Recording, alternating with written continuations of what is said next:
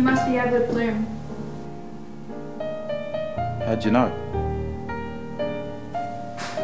No one would come out here unless they had business. And no one would have business with me except for you.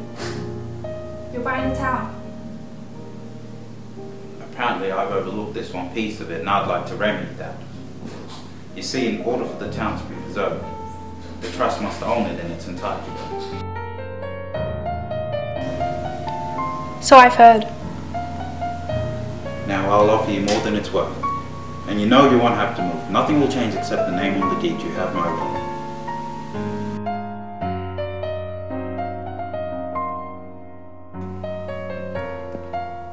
Now let me get this straight. You'll buy the swamp from me, but I'll stay in it. You'll own the house, but it'll still be mine. I'll be here, but you can come and go as you please, to one place or another. Do I have that right? In so many words, yes. Then I don't think so, Mr. Bloom. If nothing is going to change, I just assume it not change the way it hasn't been changing all this time. It's not like you're going to lose anything. You can ask anyone in town. I've been nothing if not generous.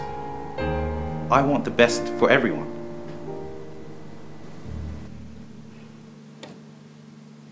Mr. Bloom,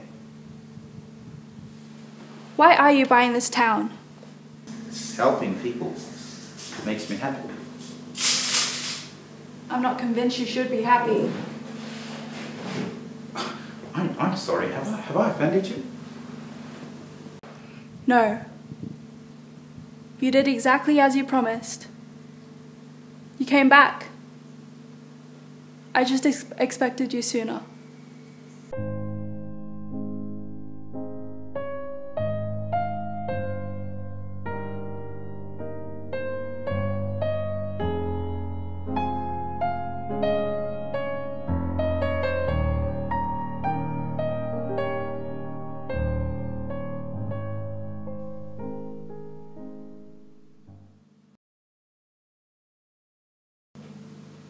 You're Beeman's daughter.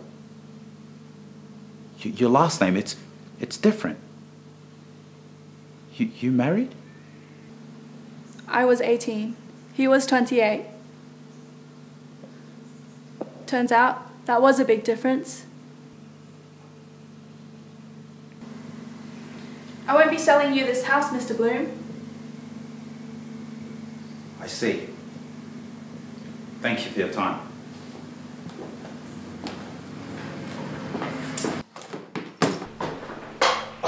I'm sorry.